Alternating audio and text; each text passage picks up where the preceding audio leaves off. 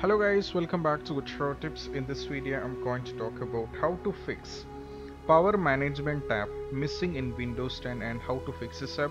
So let's get started. So first thing what you have to do is you just have to go here in the search and you have to search for a registry editor. You have to search for this. You have to open this and go for yes.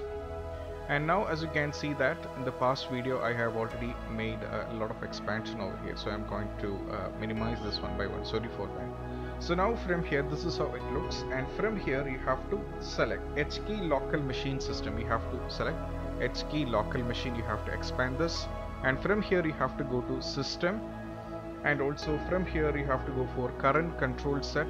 You have to go for this one, you have to expand this, and also you have to go to from here you have to go to control. You have to go to control and you have to expand this, and now from here you have to select power. You have to select power, so you have to scroll down a little bit. Now we are on the P, as you can see that is power, so you have to select this. Now what you have to do is, as you can see that here it will be CS enabled, so you just have to you have to select one of these, and you just have to, as you can see that the value is 14. And even in the same way, if you go to these, the values are same, so you just have to give the keys. If its key is not there, so it is already there, so you just have to go to this, and from here you have to select the respective one, and when they are asking the values, as you can see it is 40, so you have to change this value to 0 and you have to go for OK, and this is what you have to do. And if it is done, once after that it's not working, and do a restart. And if it's not working on a PC, then what you have to do is you just have to go over here on to the start, and you have to search for control panel.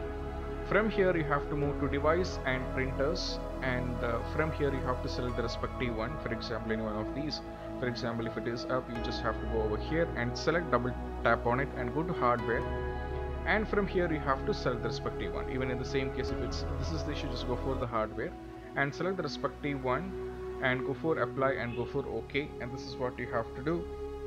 And this is what, when it comes to how to fix power management tab missing in Windows 10 and how to fix this up. If you find this video helpful, don't forget to subscribe and click on the bell icon for more notifications. See you soon in the next video. Peace out.